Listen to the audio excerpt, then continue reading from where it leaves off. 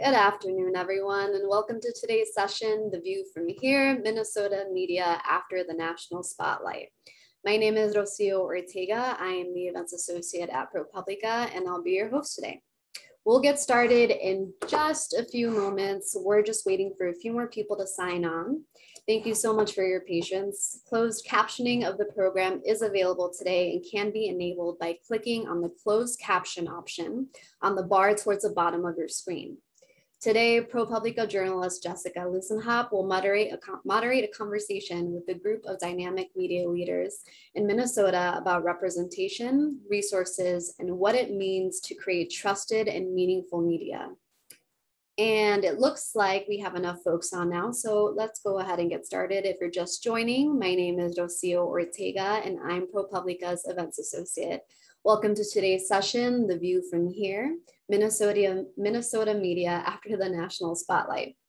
Thank you to McKinsey & Company for their support of today's event. The event is being held in partnership with Hubbard School of Journalism and Mass Communication.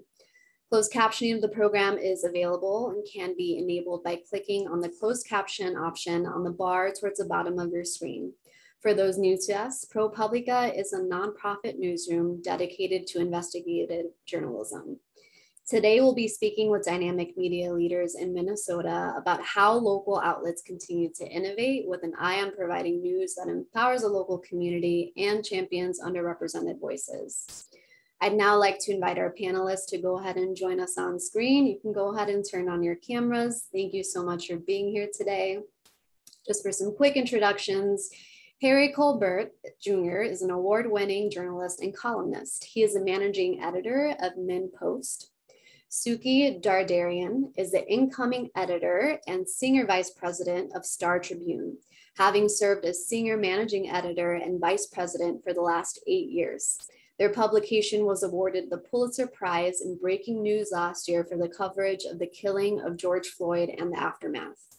Sarah Glover is a managing editor of Minnesota Public Radio and leads a team of more than 40 reporters, photojournalists, and editors. She is responsible for editorial decisions and planning across NPR news platforms.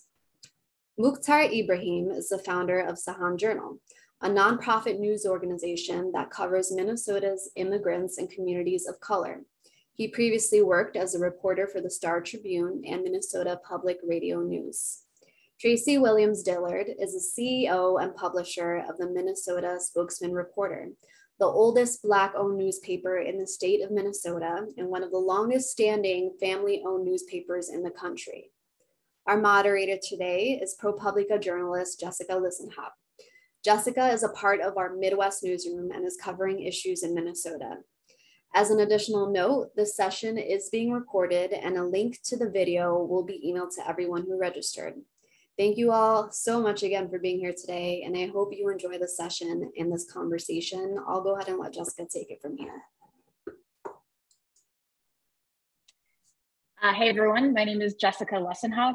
Like Rocio said, I am a reporter for ProPublica. My new beat is covering the state of Minnesota, and I'm super thrilled to have all of our panelists here and everyone watching live and on the recording. So thank you guys all for being here. I am going to just jump right in if that's all right. Kind of want to throw out something to the whole panel, see, if a couple different people want to weigh in here. I had a chance to chat with some of the panelists ahead of time, and I thought one of the interesting things that multiple people brought up, sort of one of the more interesting things happening in our media ecosystem here is partnerships. The idea of doing more partnerships, whether that's partnerships with one another here locally, partnerships that came out of having so much national and even international outlets in town over the last several years. When it makes sense to do those partnerships, when it works, when it doesn't. And I kind of want to throw that out to the group. I might ask Harry, if you don't mind, if you want to kind of take it first and see where it goes from there. Thank you, and thank you so much for allowing me to be part of this dynamic panel. It really is an honor. Well, when everything happened with the killing of George Floyd and then later the killing of Dante Wright, I wasn't even at MinnPost. I was at a smaller outlet, North News, which is demographically focused in North Minneapolis. killing of George Floyd didn't even happen in North Minneapolis. It happened in South Minneapolis, but we recognized immediately the vibration that it was going to have across our city and region. I don't necessarily know that we recognized what it was going to have nationally and internationally, but we knew at that time we had to be a part of this. And when it came to the coverage, and it's funny because I was talking to someone just a couple of days ago, and we were talking about what was happening in the aftermath of the killing with buildings being burned, looted, and things of that nature in North Minneapolis. This person who wasn't from Minneapolis was saying, well, we never heard that. We didn't get that on the national. We thought it was confined to just a couple of blocks. And I'm like, no, for really the entire city was on fire when we look back at things.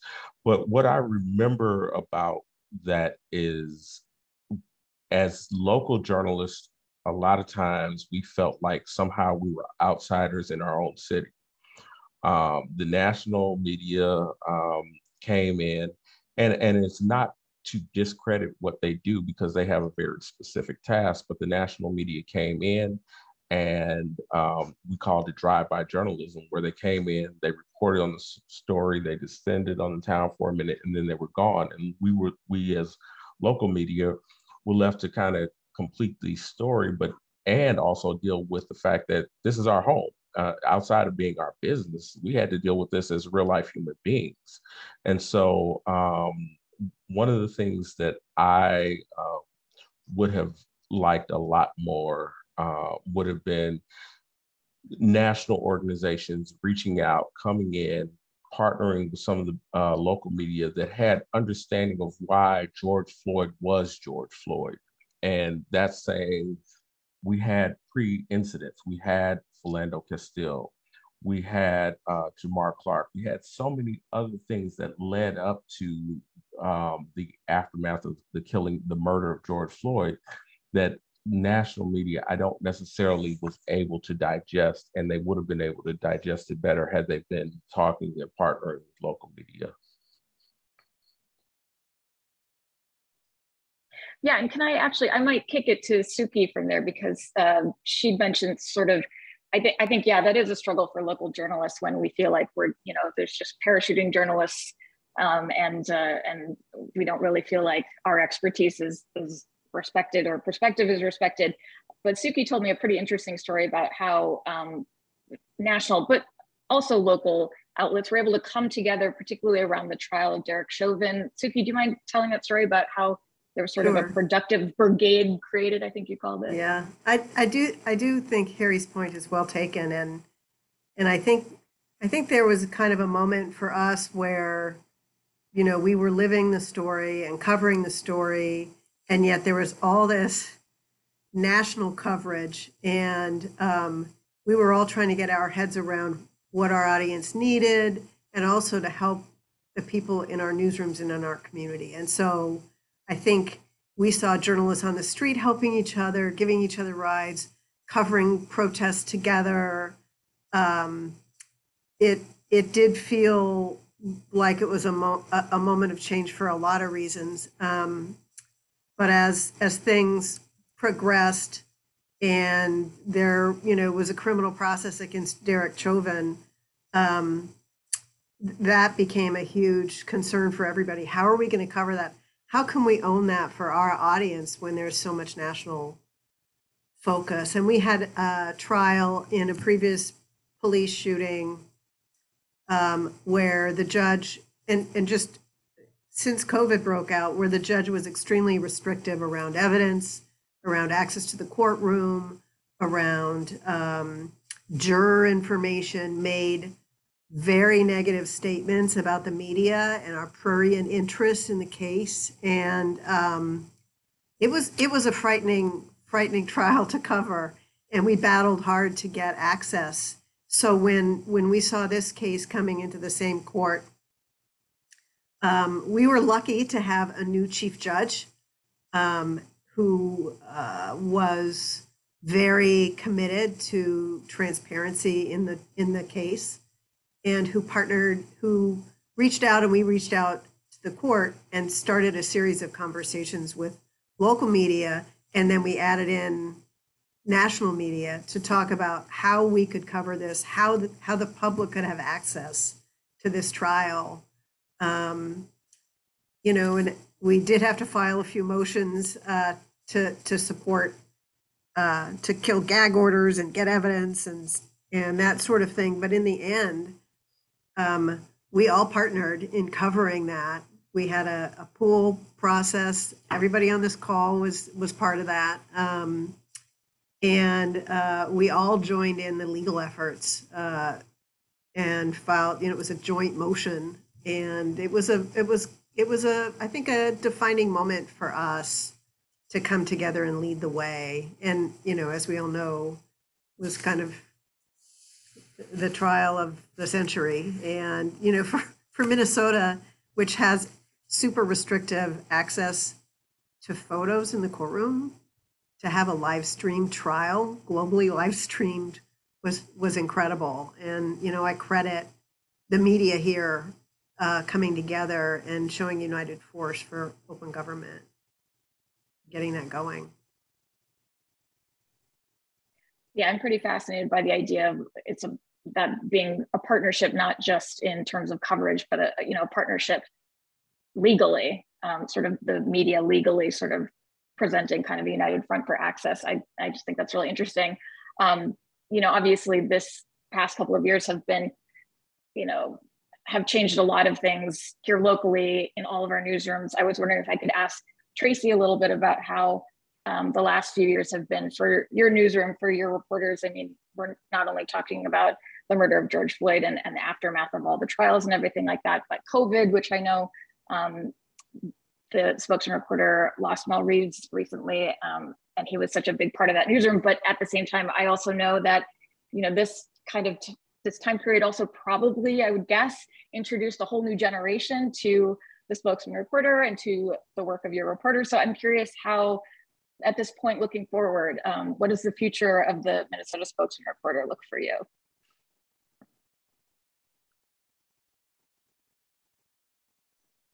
Oh, Tracy, I think you're muted.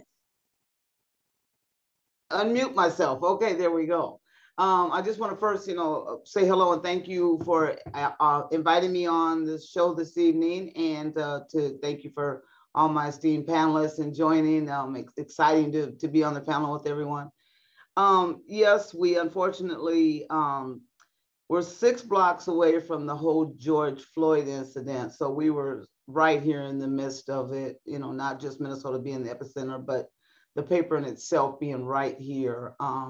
So it was definitely a different time, still is. It still very much is in terms of the George Floyd corner and some of the activities that are still taking place in the neighborhood itself.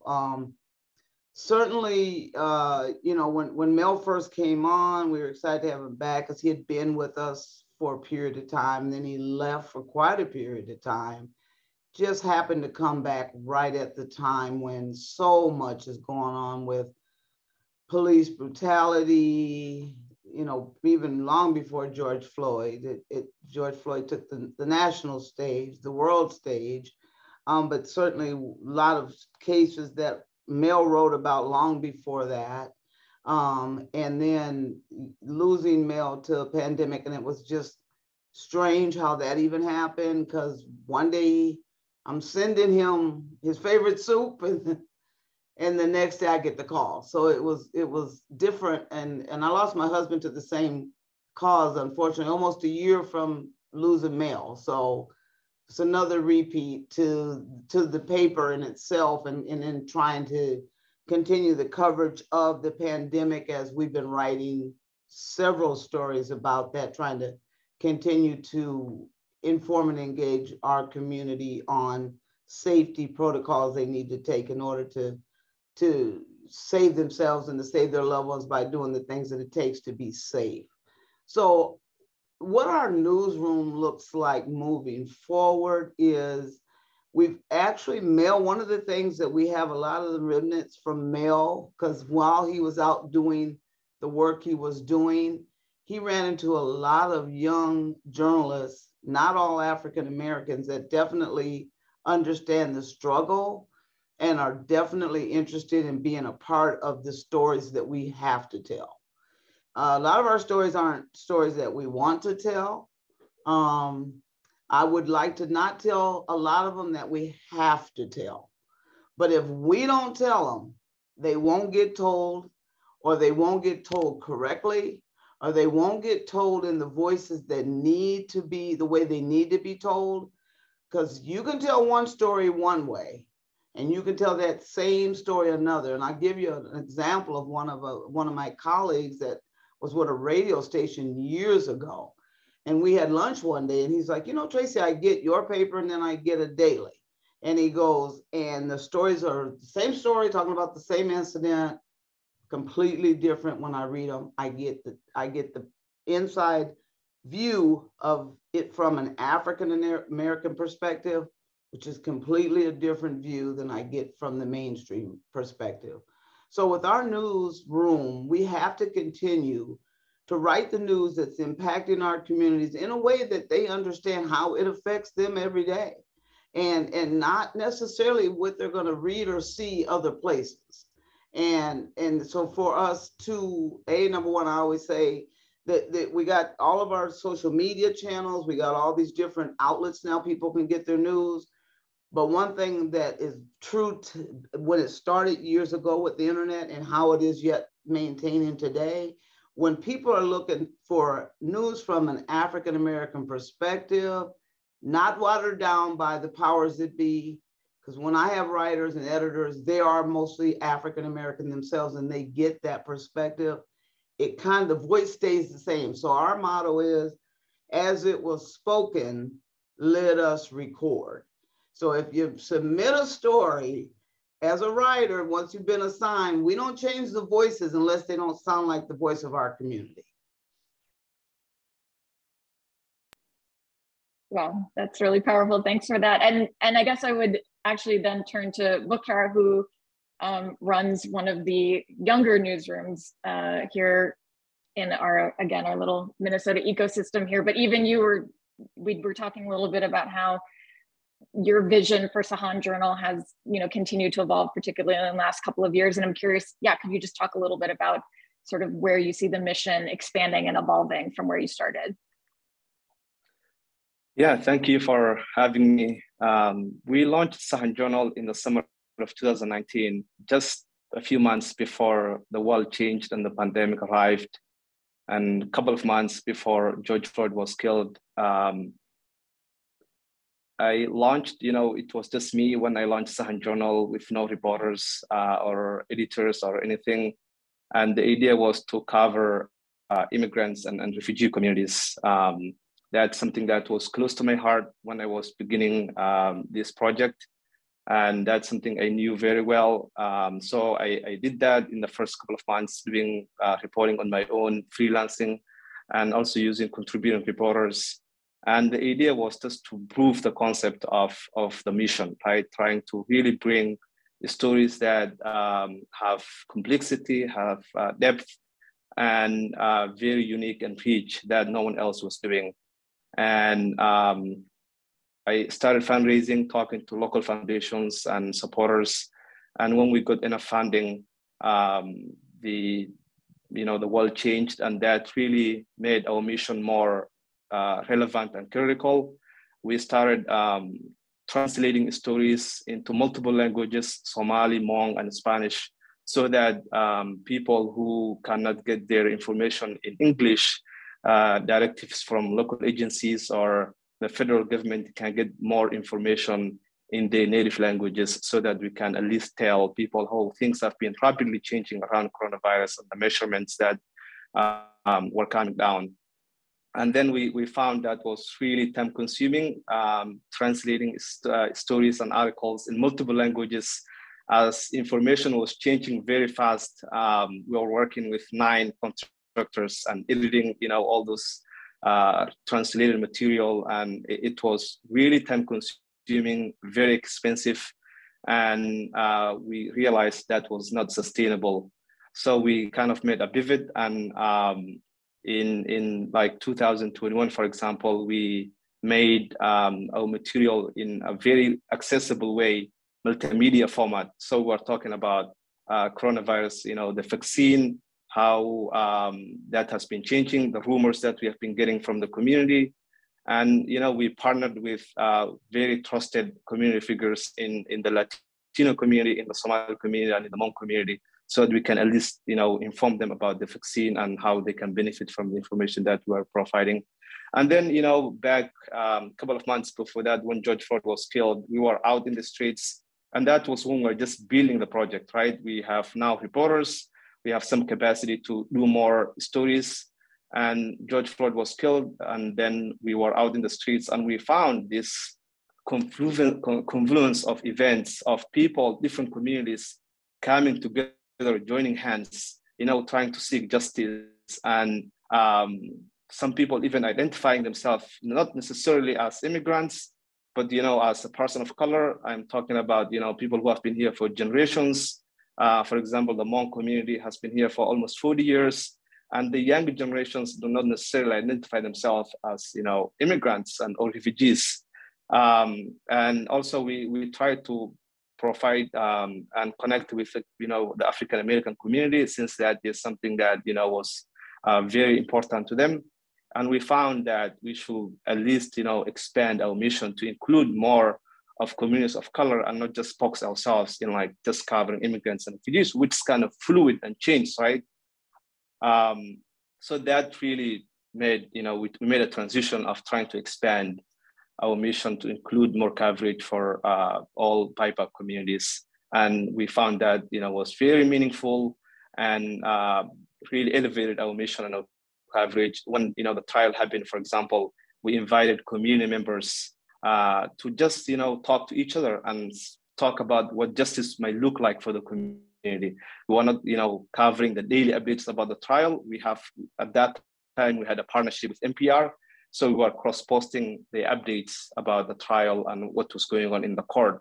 And in addition, we tried to provide more meaningful coverage by giving the voice to the community and saying, tell us your story. How do you see what's going on? How do you see, what do you see justice might look like? How racism is making people sick?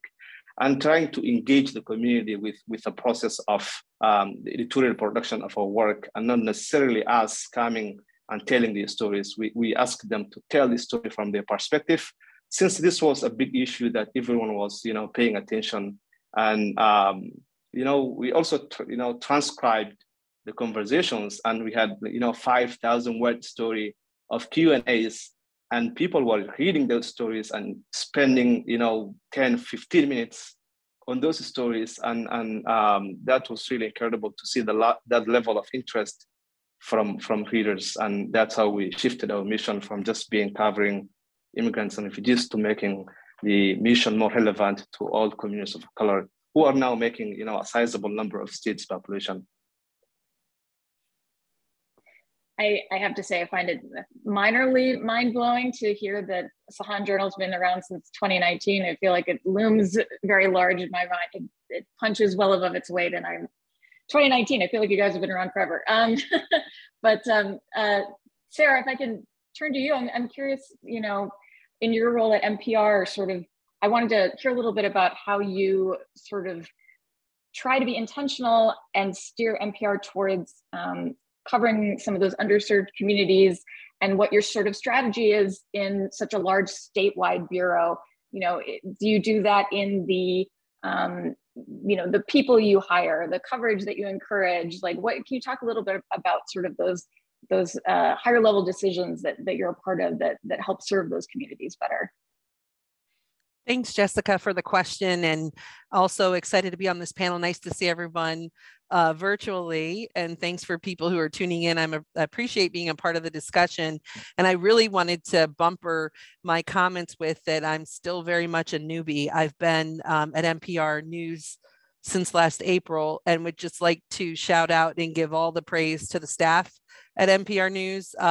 They've done all the heavy lifting and continue to do it. It's a mighty team that's very steeped in the dedication of the mission of the organization, and being a public media company as well, I think kind of has a very strong overtone in terms of how the teams approach coverage. And there's this sense of responsibility and intention that goes into the news gathering every day. So I am just honored to be a part of the team, and certainly here to help shepherd. But I want to just say that we are so many talented people that are doing and have been doing the work across the board. And we have a terrific race, class, and communities team.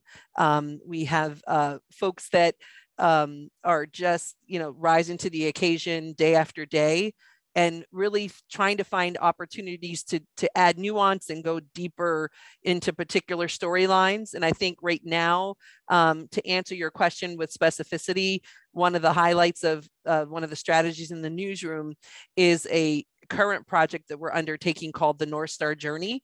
And so I will at some point here put it in the chat, and folks are welcome to Google it.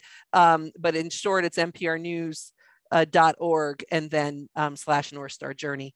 And what this is it is I'm happy to talk about it today because it's something that you'll probably hear more about externally, but it's a focal point for NPR News to be as intentional as possible in its coverage of diverse communities around the state of Minnesota.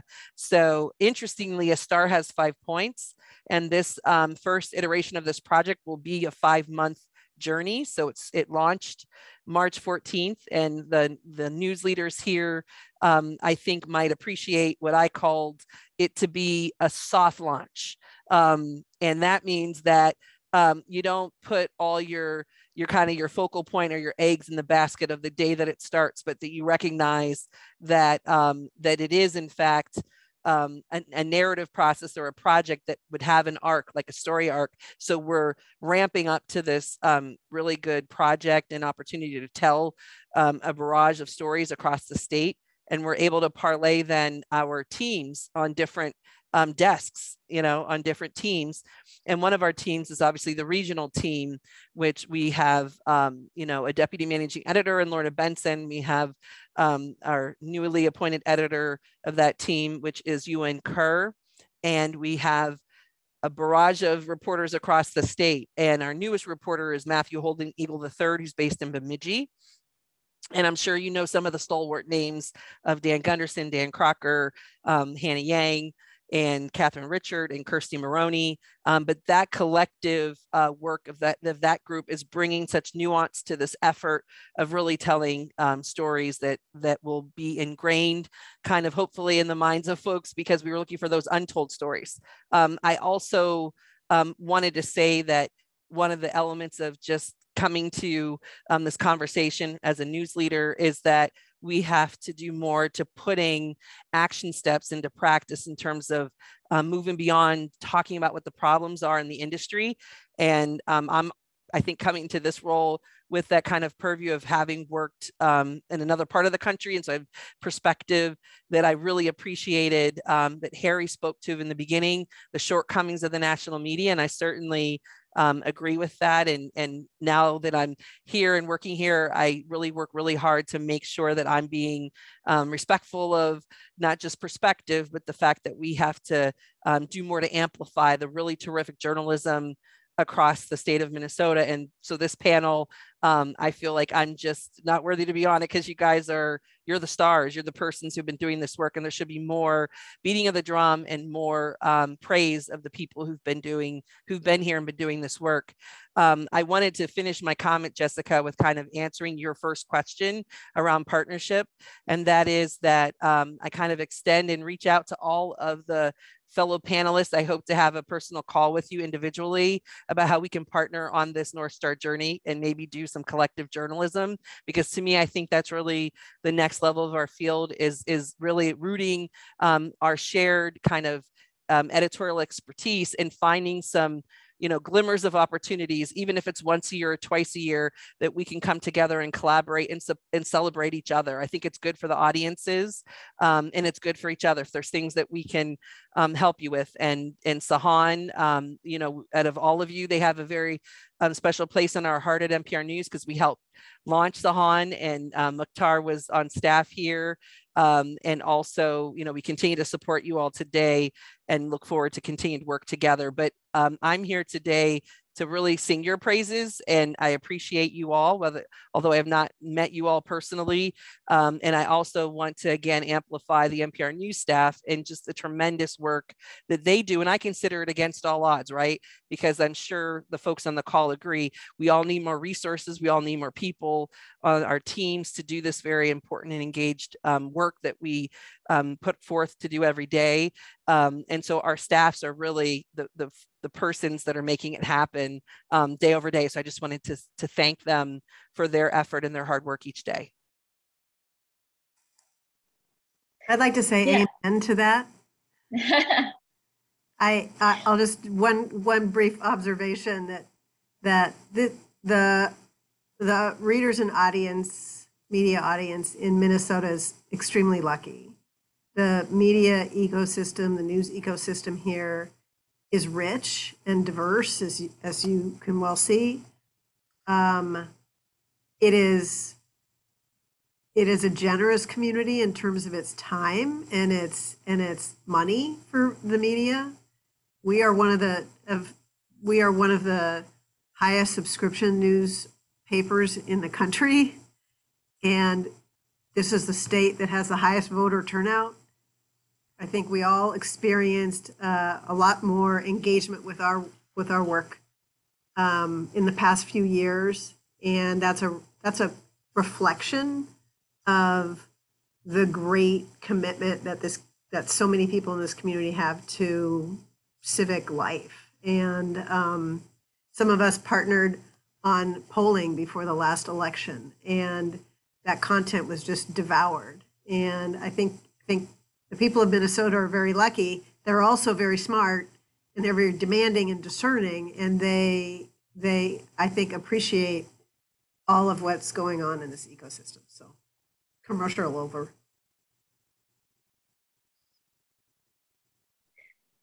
Yeah, I think that it's been really exciting to think about how we can all partner together. I think ProPublica, of course, wants to be part of partnerships as well. Because there was a time when, of course, we would just all be strictly competitors, and that doesn't seem to be the way to, then we'd all just be working harder and not smarter. So yeah, it's exciting to hear that everybody else is down for that same journey. And then I guess, since Sarah, you mentioned that you feel still new in your job. I mean, there's, I guess, a few of us here that are new in our jobs. And Harry, I'm curious if you'd be willing to talk a little bit about sort of where your, MinnPost has new leadership, and I'm curious where you're hoping to steer coverage, if there are specific areas that you want to divert more of MinnPost resources to, or if the way to better serve your audience is in the education arena, healthcare, environment, public safety, sort of where you're sort of what sort of are the stars that are guiding you at this point? Well, first, and I also want to echo what Suki said, because we look at this panel that we have, and I moved to Minnesota in 2008. And before I moved here, there was a perception of Minnesota, and that perception was a very white northern state. And we look at this panel and we see the extreme diversity that is not only here, but that is valued. And so that's been something that's been really eye-opening to see. And I hope the national audience will recognize the diversity that lives within our state. And we actually have a star, Sarah, who comes to Minnesota not only as a great journalist, but she was our past president of the National Association of Black Journalists, and led that organization masterfully. So we appreciate that. I'm like 3 months in. I'm 3 months into MinnPost, and I recognize that I'm here because of my talent, absolutely. But I also recognize that I'm here because I'm a diverse voice, and I'm not going to sugarcoat that. For a long time, there has been a perception at MinnPost that it didn't have a diverse leadership nor readership. What we're going to do is and it's a balancing act, because we have a very loyal and very well-read and educated readership at MinnPost. We don't want to alienate that audience, but we absolutely have to grow it. And that's just the reality of the matter. The demographics of Minnesota are changing. Therefore, we have to make sure that we change with those demographics. I remember years ago when I was still in college, and we did a program at, I was at Mizzou, and we did a program in Kansas City, and we were with the Kansas City Star. And this was back in the 1990s. And what they found at the Kansas City Star was the newspaper itself had alienated the Black voice so much so that people didn't trust it, didn't read it. And this Kansas City Star was basically saying, with the changing demographics of that city, they wouldn't survive if they are not being consumed by the changing demographic. We have to too recognize that we have a changing demographic, and we want to make sure that we are offering news and views that are reflecting that demographic. So that's kind of the direction that we'll be looking at MinnPost. And once again, it's, as I said earlier, it is a balancing act, because we can't alienate what, as they say, dance who brought you to the party. So we can't alienate the audience that we have, but we certainly have to grow it.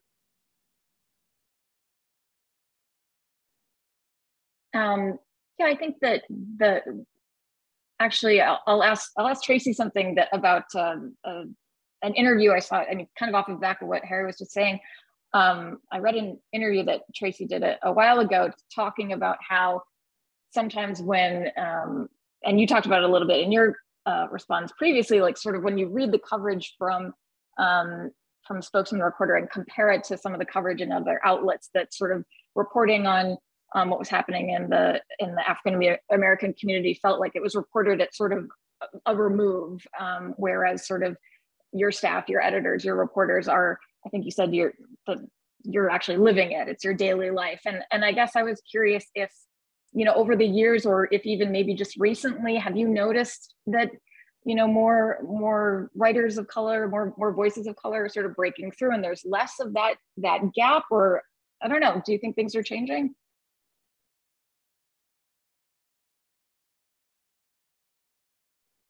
Tracy, I think you're on mute again. I'm sorry. Myself off. Okay. So I think Harry had mentioned it just briefly a little bit ago, and it's also kind of what we talk about a lot here at the MSR when it does come to other medias covering communities of color, more specifically African American news. And it's more like a drive-by journalism. So they may touch on it because it's like, okay, we got to make sure that we're inclusive to everyone now. We're inclusive to all communities. But the problem that exists is they don't drill down. It's surface. It's just like when they came in for the George Floyd. It was news. Oh, so let's all jump in and let's all get the news of the day. But what we do, what I don't see a lot of is, okay, now the smoke is clear. What is the community talking about now? You know, how can, there's a lot of just lack of trust. So a lot of times other medias can't come in and really talk to the guy on the corner that just happens to walk by my building, because they don't trust the other medias to tell their story correctly. So it's a part of that, but it's also just not seeing that there's that much concern that I see in other medias, where I don't fail to see anything negative. If there's a shooting over north, I certainly can pretty much see that get covered. But what about some of the positive things that are going on in our community? That I don't see any of that in a lot of the other medias, you know. And even when I see a George Floyd or all the other cases that have come to front, I see this the surface that I would probably see on the national news. But from the local perspective, I don't see a big change in answer to your question in terms of what that looks like. And I think until we see more people that are brought in, like Harry, where they're really serious about and committed to, and not just according to the Kernel Commission, where they talked about bringing, back in 1967, where they talked about bringing the need to bring more communities of color into the newsroom, bring more reporters. But what the problem exists then and still today, a lot of the reporters only can do what the editors send them out to do. So there's still somewhat of a gag there from our perspective here, where we're looking at, we got the Black community that we're writing about, and we're writing about it from the Black perspective. So we're not sugarcoating stuff, or we're not writing it, because we got to be careful about how we say it or what we say, so we just don't say it. And I think that's a lot too that plays into the coverage that may or may not happen. So answer to your question, I don't see a lot of deep diving stories where it pertains to the African-American community and the Black community, where it could, with deeper writing, less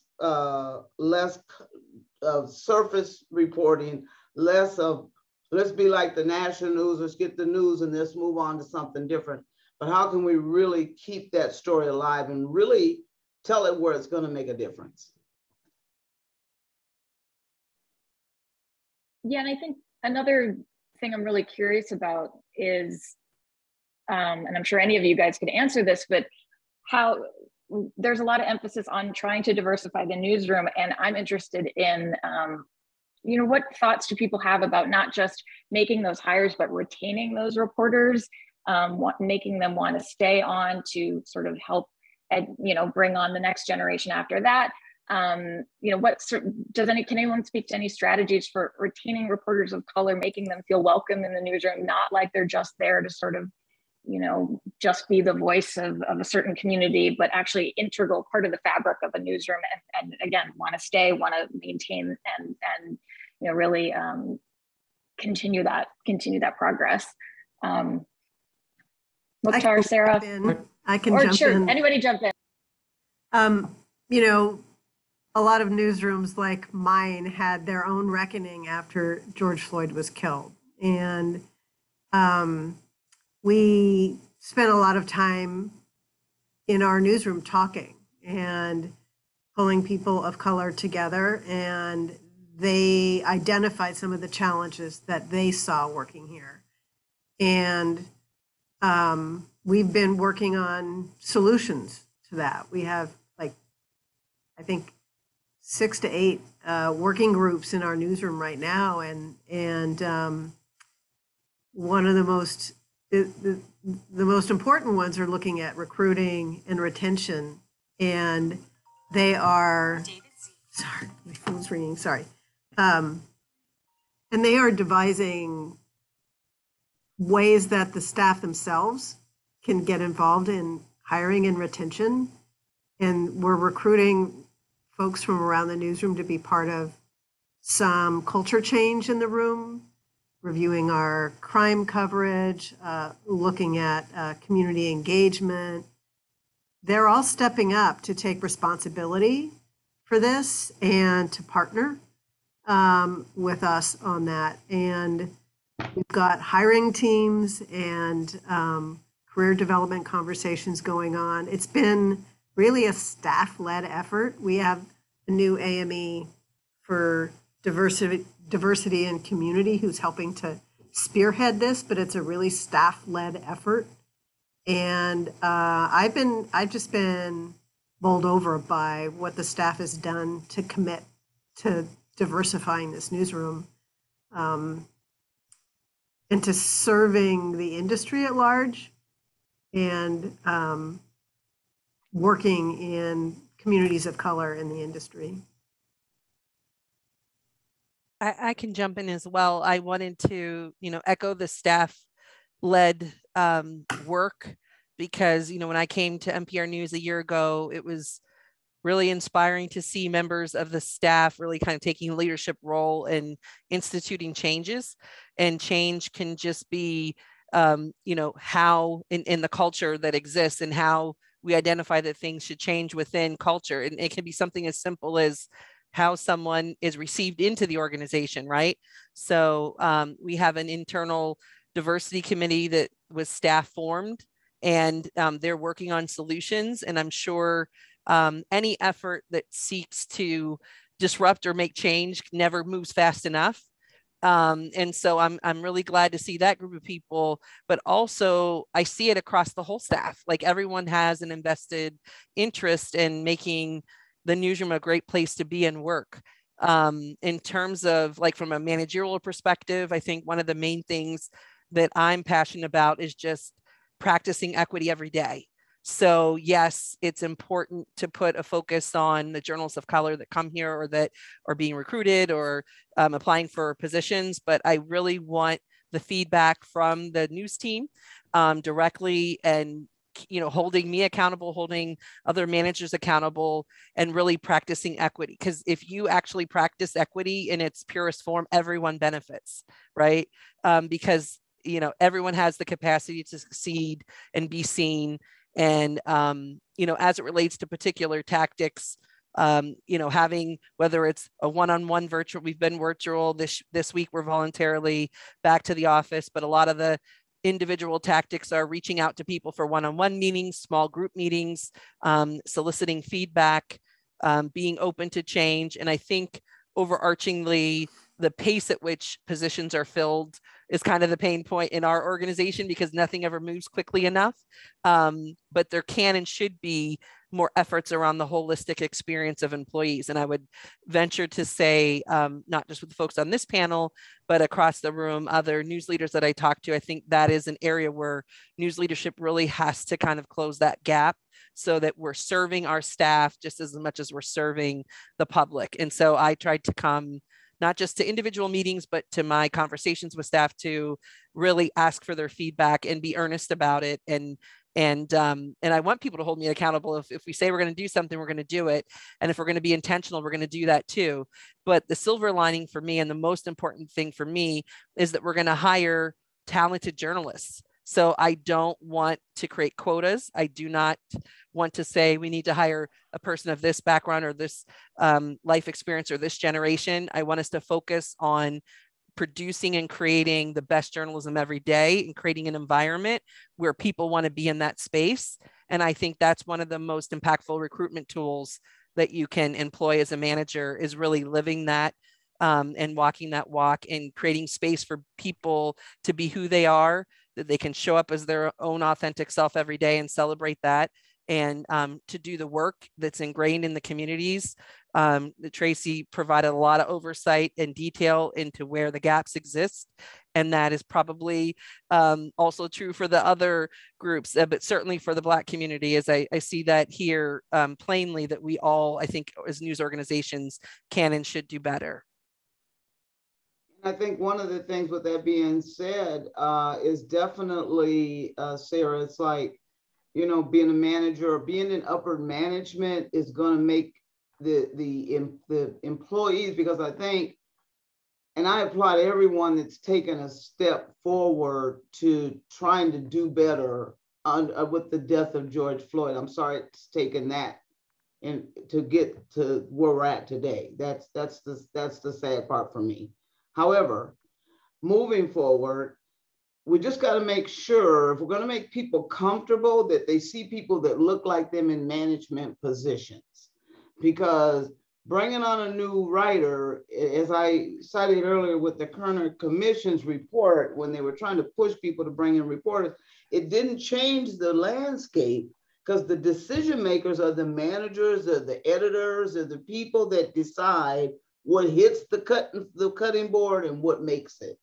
And if you don't have the right people in the right places to make the right decisions, you're going to have more of the same outcome. And so that, I think, if you want to make your people comfortable in your newsrooms, they have to look at the management table across the way and see somebody that looks like them.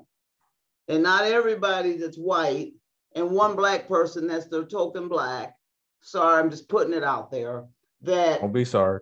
I hear you. That fills a bill for them, but doesn't fill the bill for the community.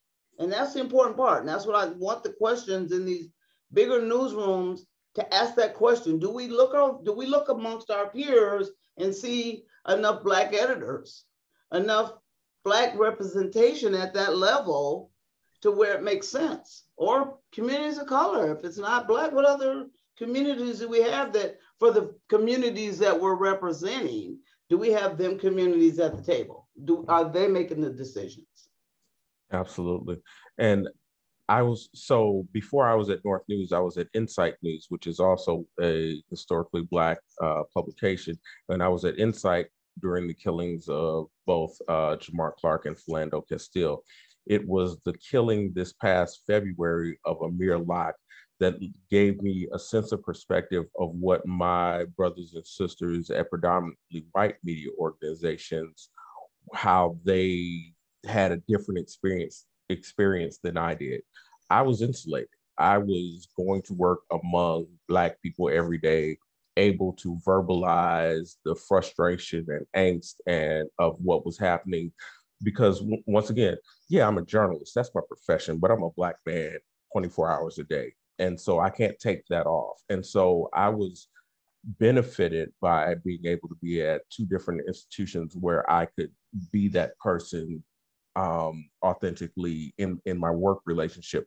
In coming over to a what's considered a predominantly white organization, it took me a minute to realize that everyone processes information differently, and that's not bad, but there's a different experience. And so being there, I was able to understand that we have to make sure that we're offering open, safe spaces for all of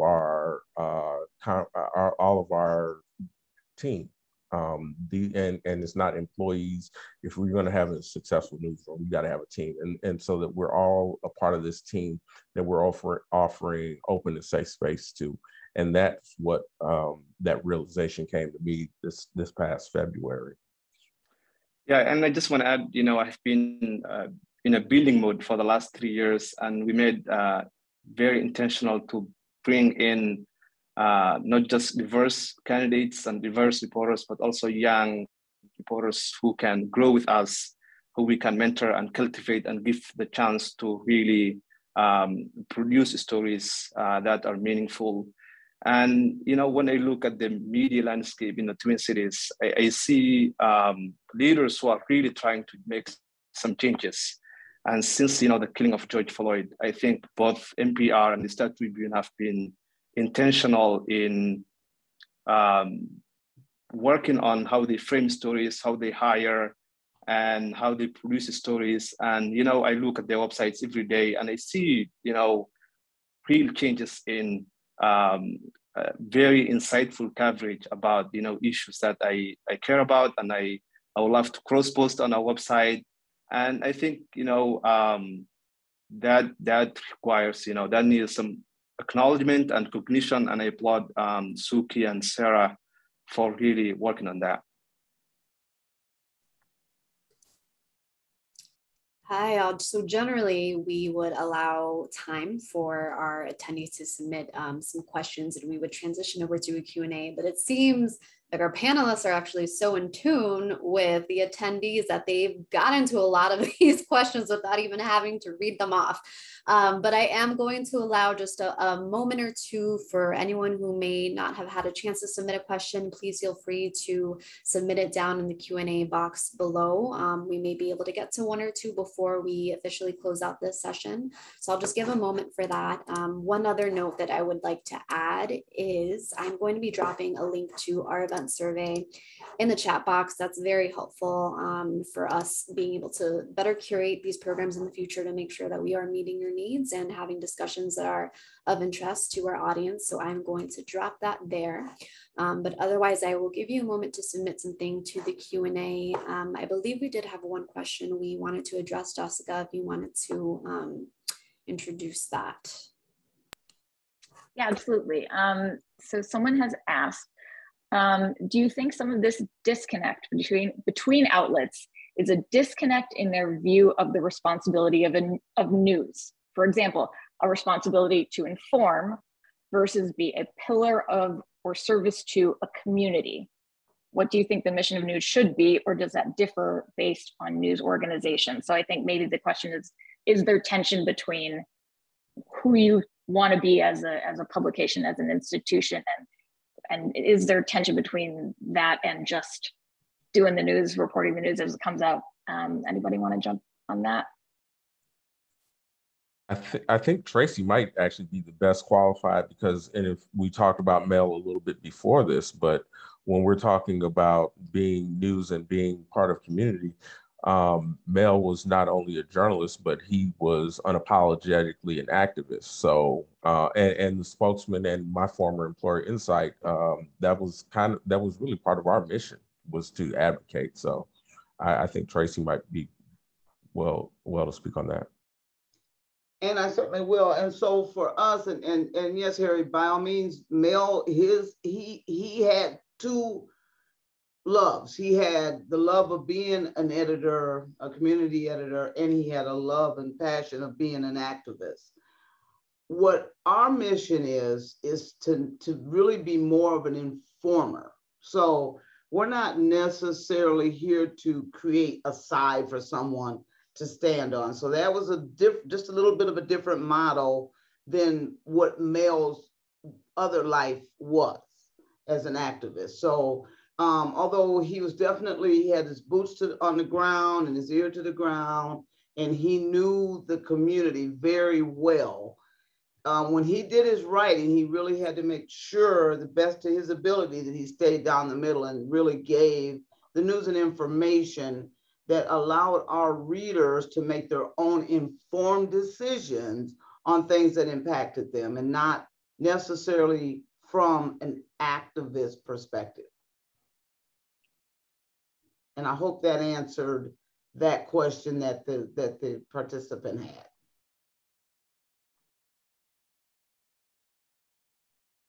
Lovely. I don't want to end prematurely, so if anyone else just has, a couple of final thoughts that they would like to add before we close the session, you're more than welcome to. There was one comment in the chat, and I hit the answer live button and it went away. So I don't know if that was an error on my part, but it was dealing with, and I apologize because it was about 40 minutes ago, but it was dealing with being a journalist and interaction with police or the backlash that we've seen in the Trump era against journalism. And I will answer that. I mean, and unfortunately, I have this experience. April 14th will be the anniversary of my arrest as a journalist covering the protests, Dante Wright. And again, as I said earlier, I come to any job, yes, as a journalist by profession, but as a Black man by nature. And those two worlds do sometimes collide. And it was very scary in the 2016 to 2020 post era of being both Black and being a journalist and being a target either way. And then on the other hand, we as journalists rely on the police for a lot of our information. Many of us have very good police sources. Hell, a lot of us are related to officers or people in prosecution, such as myself. So there is this duality that we face, but it can cause for a lot of reflection. That's how I'll put it. All right, and it looks like we are actually now approaching time. We want to be mindful of everyone's day and schedule. So I want to thank our panelists for this excellent and thoughtful conversation. And of course, our moderator, Jessica. I'd like to give a special thank you to McKinsey & Company for its support of today's event, and our incredible partners on the Hubbard School of Journalism and Mass Communication. Thank you to our audience for joining us and for your thoughtful questions as well. I know that we had some pretty deep conversation today. And again, this event has been recorded, so you'll receive an email with the full video of today's event in the next few days. We will also post this recording on the ProPublica YouTube channel. So from all of us at ProPublica, thank you so much for joining us. Have a great rest of your evening, and we do hope to see you next time. Everybody take care.